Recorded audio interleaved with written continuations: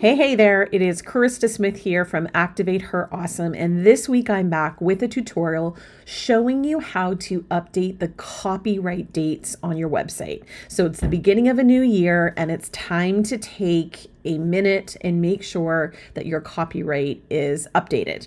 So I'm going to show you, if you're a current client of mine, it's one of these two ways that I'm going to actually demonstrate how easy it is to do this, or this is your reminder to send this off to whoever develops your website so they can handle it for you. Okay, so let's do, first of all, the easiest way to do this. So typically this is just linked in a footer.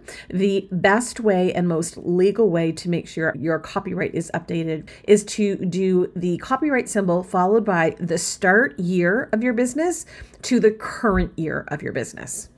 Okay, so to do this, what we're going to do is we're going to hit this little customize button up here. Then we're going to go to footer in the left-hand side.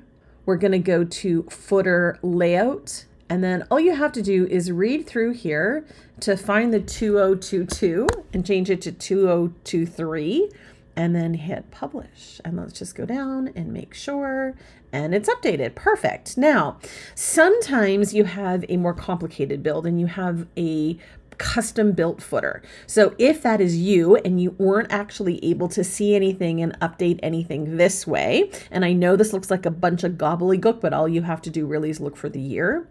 The other place that you're going to go, if you happen to be a client of mine, is you're going to go into the dashboard of your website. You're going to come here to Beaver Builder into Themer Layouts, and you're going to look for the footer layout. So here's my footer layout, and all I'm going to do is activate the Beaver Builder on the footer layout. All right, and then all I have to do is scroll down, get to the box where I know my content is, and change this from 2022 to 2023.